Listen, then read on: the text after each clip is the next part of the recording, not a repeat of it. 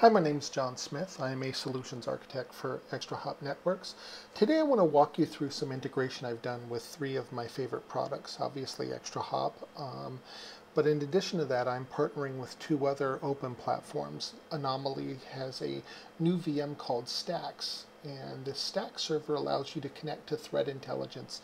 It allows you to connect to any taxi or STIX feed, and it's a really great contribution to the security community and the threat intelligence community. That's this portion right over here, so we'll talk a little bit about that. But then I'm also integrating it with the Slack, the collaboration software Slack. So I've got a Slack channel in the cloud at packetjockey.slack.com, and I've got a channel here called Virtual SOC. So here's kind of how it works. I have a Linux peer running Python. Really, it's a Python peer. You could be a Windows peer, and I'm using the REST API that STAXX has to grab and pull down a list of known phishing attacks or known phishing URLs. And what I'm doing is I'm taking, with that same Python peer, I'm uploading that threat intelligence into the memcache that ExtraHop has. And now what that's going to let me do is it's going to let me see, as ExtraHop sits back, and a little bit about ExtraHop here, it is a wire data analytics platform similar to your IDS or IPS, but we rebuild layer 7 flows, right? So what we're looking here for is if there's any connection to a known phishing site. And what we're going to do is, again, leverage the same open platform. Today we're going to send a Slack message to the Virtual SOC channel, and we're also going to write the information to our local search appliance. But there are a number of things we can do. This is one of the things I think is the future of security today. Is these systems need to be open. We've had a lot of closed platforms for a long time. Everything you're seeing here is leveraging the REST API for all three of these products. I'm using the REST API here to gather threat intelligence, and I'm using the REST API to send a Slack message to the Slack channel, and I'm also using the Open Memcache API to be able to send threat intelligence into our memcache. But we can also email it, we can also send an SMS alert. There's a number of things we can do once we have the threat intelligence into the ExtraHop appliance. So real quickly, let me walk you through one of my new favorite products. Let's walk through the Anomali STAXX product. So this is kind of a police blotter, if you will, right, of everything that's kind of going on the internet. It gives you an idea of who your bad actors are, what types of threats are out there and that are causing problems. If we look here at the activity, what I'm going to get, I want to sort this by high and medium high. I want to get the worst of the worst here. And so here I've got a list of some of your worst phishing sites that people can go to. And so what I want to be able to do is tell if someone on my network goes to one of these phishing sites. Now, this is my company laptop, so I'm certainly not going to go to one of these sites on that laptop, and I'm not going to go to it on my Windows machine, but I will go to it on my Linux VM that I've got in my lab here. So let's take one of these, and we'll go back to the drawing real quick. So I'm going to surf one of these known phishing sites using wget from a command line, and that should hopefully traverse the wire, and the ExtraHop appliance should see that, and it should update my Virtual SOC Slack channel for me.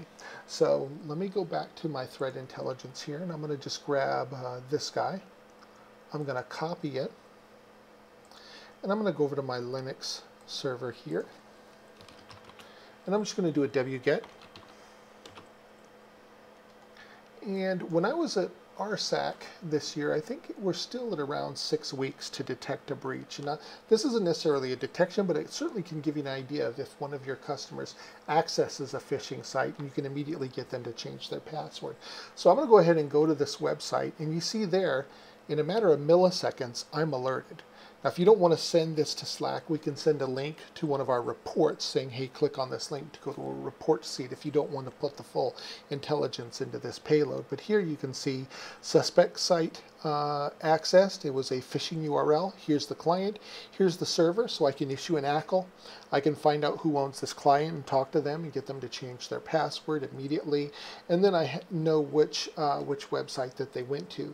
But more importantly, I took a set of threat intelligence that you know, a lot of times the use of that, and I'm not down on logs, I'm a big fan of the SIM. In fact, we work very hard to make your SIM better. In fact, we could send a message to your SIM instead of making you parse through a terabyte of data. We can just send this message to your SIM if your workflows already exist there.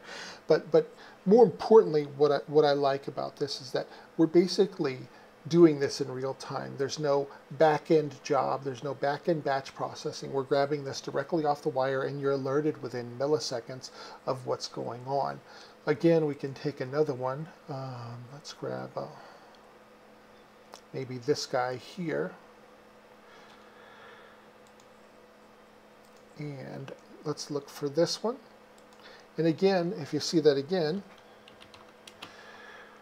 someone on my network accesses a known malicious site, and within a few milliseconds I'm alerted that they've accessed that site.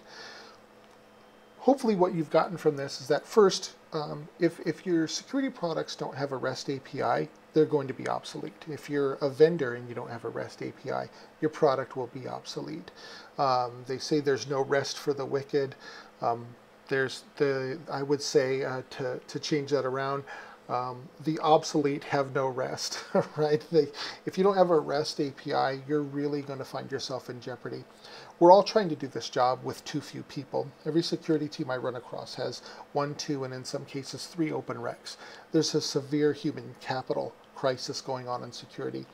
And when you take solutions like Anomali STAXX, you take the good threat intelligence and you engage the enemy by taking that threat intelligence, putting it into a WireData platform like ExtraHop, and now you leverage a virtual SOC. You could have an operations team spread around the world. Now you have a way to really, really speed up and really make the job a little bit easier, you know, in terms of trying to battle today's threats. A lot of these breaches happen within minutes. Some of them happen within seconds. And so the sooner you can find out that somebody has accessed, you know, a malicious site, the sooner you're going to be able to, you know, start the remediation process. In this case, you get an alert that someone's accessed a phishing site. You can start the incident response process literally within minutes of that happening. You can get the user to change their password so that if they've already gone in here, they've entered in some information and now someone else owns their passwords, well, guess what? You've already gone behind the scenes and fixed that because you've been alerted immediately. Again, this is John Smith with ExtraHop Networks, and hopefully you've seen the value of using open platforms, and especially you've seen the value of leveraging your threat intelligence with WireData analytics from ExtraHop Networks.